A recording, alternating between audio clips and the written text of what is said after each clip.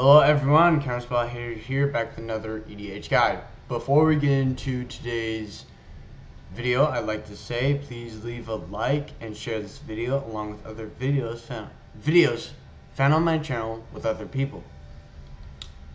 While you're here, you may as well hit the notification bell along with the subscribe button, because why not? Thank you to the 110 of you who are currently subscribed. It means a lot. Hit me up in the comment section with questions, concerns, criticisms, general ideas, general thoughts, EDH requests. For EDH requests, I will get to those in chronological order of comments made. So if you're the first to comment, your request will be first featured on my channel in order. So get to the comment section. One more thing. Oh, wrong one. Here we are. Donate to ALSF, or Alex's Lemonade Stand Foundation for Childhood Cancer, to fight against childhood cancer, one cup at a time. More than $100, you make a donation, you make a difference. And with that said, let's get into this commander guide. So, we have Ghalta and Mavren from March of the Machine, which will be coming soon-ish. Glad to see two legendary creatures return, bigger and badder. First of all, can we talk about three generic, double green and double white for a 12/12 with trample, legendary dinosaur vampire. That on its own is insanity. I know the original Ghalta could be cast for double green, but still, this is pretty good. However, it gets even better. Whenever you attack, choose one. Create a tapped and attacking XX green dinosaur creature token with trample, where X is the greatest power among other attacking creatures, so you could go dinosaur tribal with this, or create X 1/1 white vampire creature tokens with lifelink, where X is the number of attacking creatures. So you could do a go wide deck, dinosaurs deck. Vampires would work very well because of how fast you could go wide. The way I built this was go wide in general, so it doesn't matter what tokens we're producing. We're trying to go wide, so probably going with vampires. But we've also got some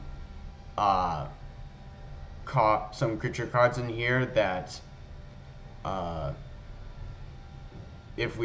that can allow us to create some big dinos with Ghalta and Mavren here. So to give an example, I have a Johnny Goldmane. -6, put a white avatar creature token onto the battlefield. It has this creature's power and toughness are each equal to your life total. In Commander, you start with 40, so if you have gone unscathed up to this point, you could -6 a Johnny and get a white avatar whose power and toughness are each equal to your life total, which would be 40 in that case, because you'd be unscathed. And then you attack, and Ghalta and Mavren creates you a 40/40 green dinosaur creature token with trample that is tapped and attacking. So that's the end of someone right there. So that's just an example. And then we have some other cards like board wipes and stuff, synergies. So we'll get into that right now. Abzan Beastmaster, Adeline Resplendent Cathar, Altar Golem, Bean of Progress, Battle Mammoth, Best Soul Nourisher, Caller of the Hunt, Crusader of Adric, Dritz Du Urden, Enduring Angel, which flips into Angelic Enforcer. I don't know how to get rid of that. Hold on. Oh well. Garrick's Pack Leader, Geist Honored Monk, God Eternal Oket, not Oketra, God Eternal Rona, excuse me, Can finish someone off.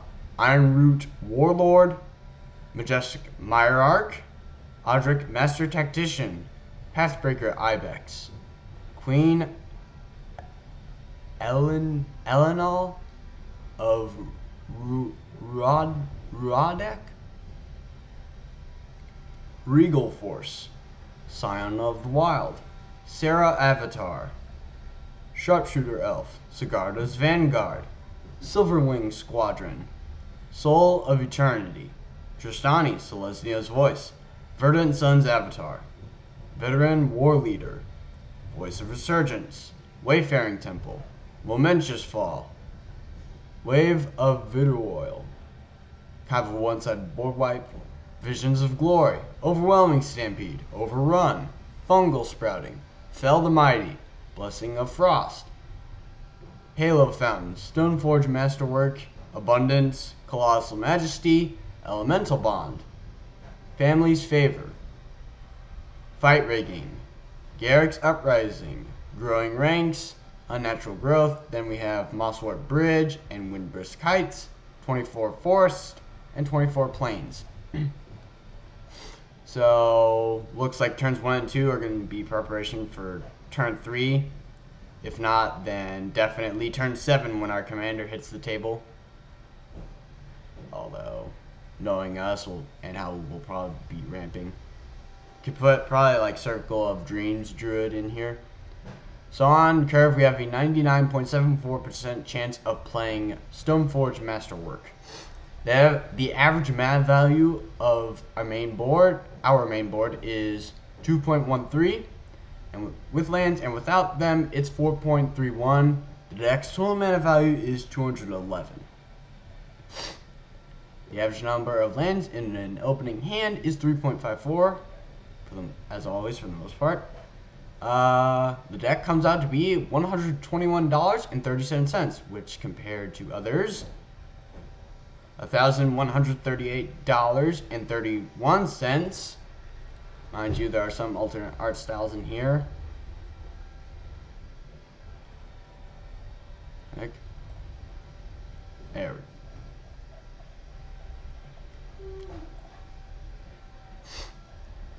$552.48.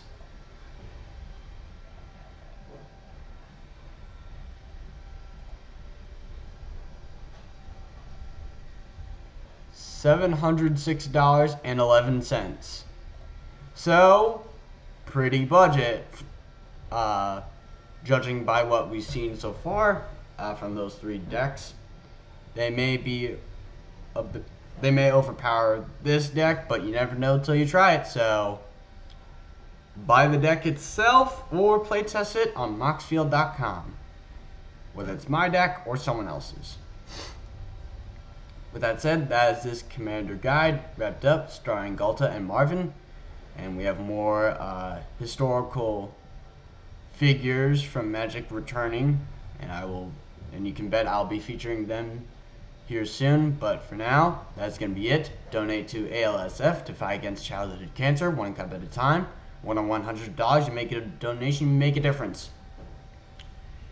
Hit the subscribe button and the notification bell, that way you can't miss another one of my videos. Thank you to the 110 of you currently subscribed. Hit me up in the comment section with questions, concerns, criticisms, general ideas and thoughts, and or EDH requests you may have.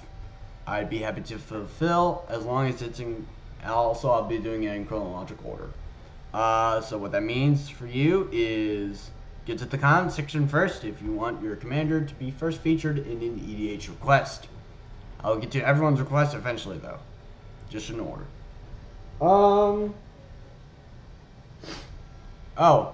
Share this video along with other videos found on my channel with other people, and hit the like button since you're already here. With that said, I will see you guys Monday. Bye-bye.